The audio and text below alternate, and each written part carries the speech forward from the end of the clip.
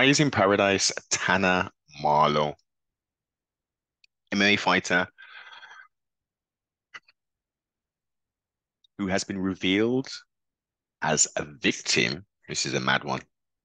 Crazy things are happening in the latter part of 2023, 2022, even into 2023.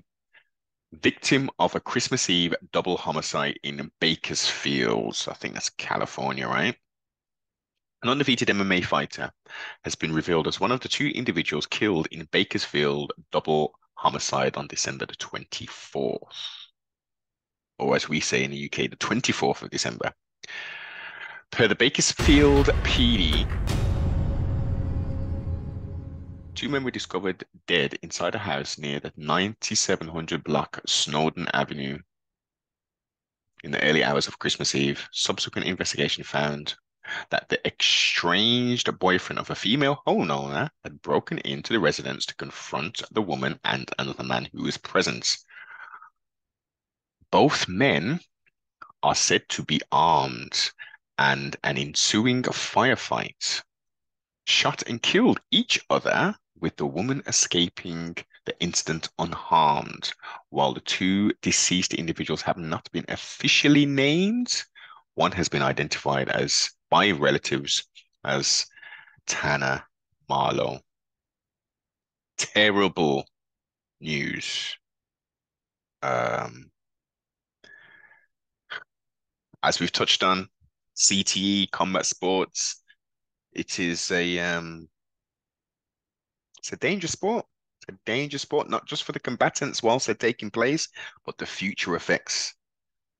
Whether this was indeed CTE or was this a lover's quarrel, jealousy, whatever. But this has now resulted in two people no longer on this plane of existence. Um, Thoughts, prayers to both people involved, both families, I should say, involved.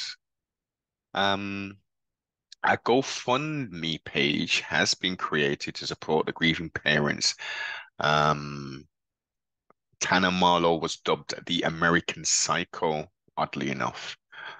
Um, Crazy, man. Crazy.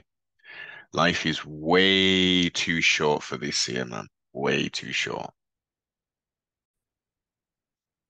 The 30-year-old had a career within the LFA and had a flawless record of 4-0 before the shootout.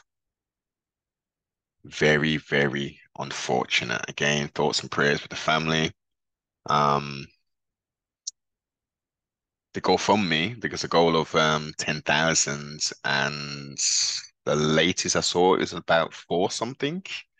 The trustfully they can. I mean, look, why on earth would the this is, I mean, obviously LFA isn't the creme de la creme in regards to a fighting promotion, but this is just athletes shouldn't need to go through this, man.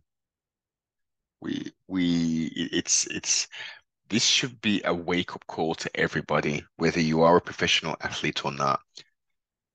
Death is guaranteed, whether it's, of natural causes or otherwise. We need to put things in place just in case. Just in case. Live in the moment and plan for the future.